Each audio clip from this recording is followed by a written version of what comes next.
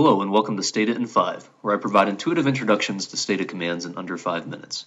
This is your host, Chris Curran, and in this episode we'll be talking about how to go from a categorical variable to a binary variable using the Tabulate command in Stata. Let's jump right in. As usual, we have on the right-hand side of our screen the do file, where we'll write our syntax or code, and on the left-hand side of the screen the output window of Stata. We'll go ahead and begin by opening some sample data. This is data from the National Center of Education Statistics and contains information on all school districts in the United States.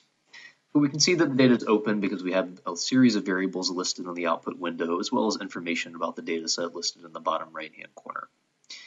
Now, one of the characteristics that this data set contains about school districts is information on its urbanicity. In other words, whether it's urban, rural, suburban, and so forth.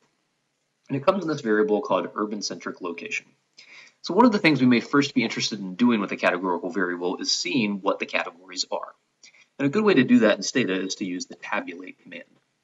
So the command simply looks like this: the word tabulate, a space, and then the name of the variable that we're interested in. In this case, I'll pick the urban-centric locale district variable, which represents urbanicity in this data set. So let's go ahead and highlight that command and see what happens when we execute it. All right, so I can see in the output window that this urbanicity variable has three different categories to it, either rural, suburban, or urban. And the tabulate command gives me some useful information on each of those categories. In particular, I can see how many observations fall into each category, what percentage of the observations that number makes up, as well as the cumulative composition or proportions of the entire data set. Now, often when we're doing research, categorical variables are not particularly useful when it comes to calculating descriptive statistics, or particularly when it comes to running regressions.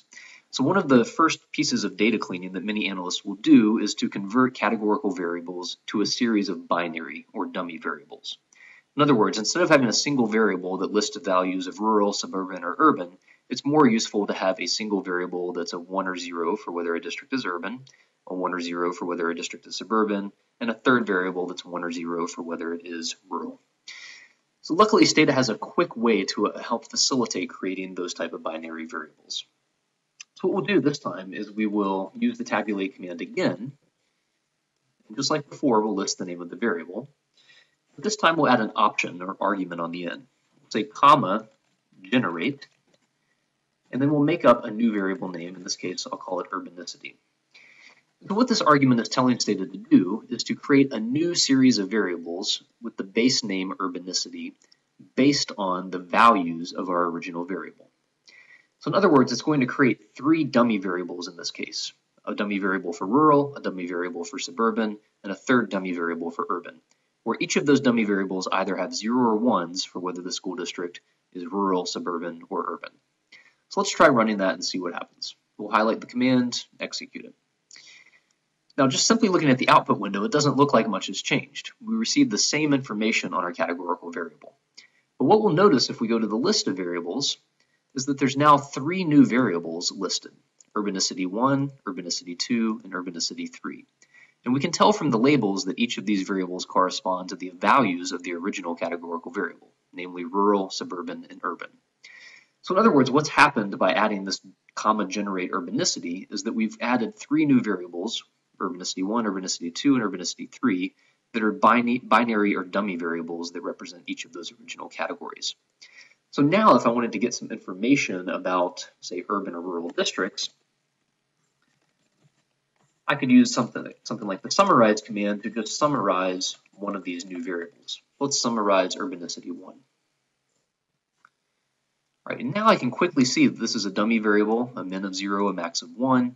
And importantly, I can see that 63% of the school districts in this data set are, in this case, urbanicity 1, which corresponds to rural school districts.